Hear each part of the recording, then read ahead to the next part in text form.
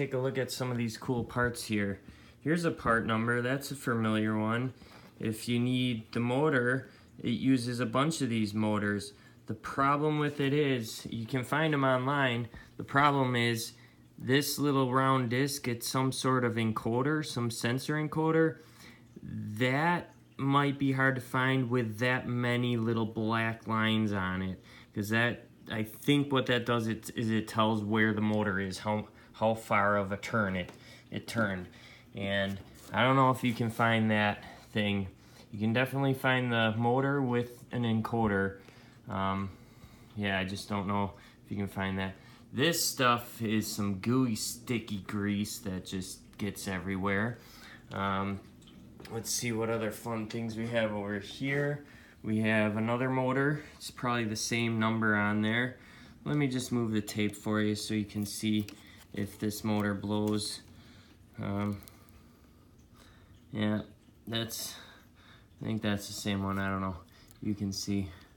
And then we got another encoder there, again with a bazillion of those black lines. So this thing is the gear where the belt turns on, and then this thing right here holds the mechanism for the door with the gears. Sometimes these little parts break, or the gears break, and I'll show you. I got one right here that was broken, and what I did with it, because you can't buy Cricut parts, they don't sell Cricut parts, they don't have Cricut service once it's out of warranty, so I put a screw in there, and when you screw it all the way in, it goes all the way down to there. I mean, you can do whatever you want to figure it out, but there's definitely a better way to do it than I did it. I just did it because I wanted something, and then one of the gears is missing there.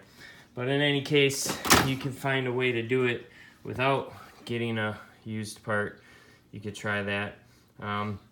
Next, I'm going to show you how to take that door cover off, so then you can take this part off. So eventually you can get down into here, because this stuff has problems sometimes. Sometimes people super glue these things shut. If you buy a display model only, they come super glued shut, and then this carriage comes super glued on. But those things come without any electrical components in them at all. So yeah, I'll show you the next video. I'm gonna take apart some more stuff.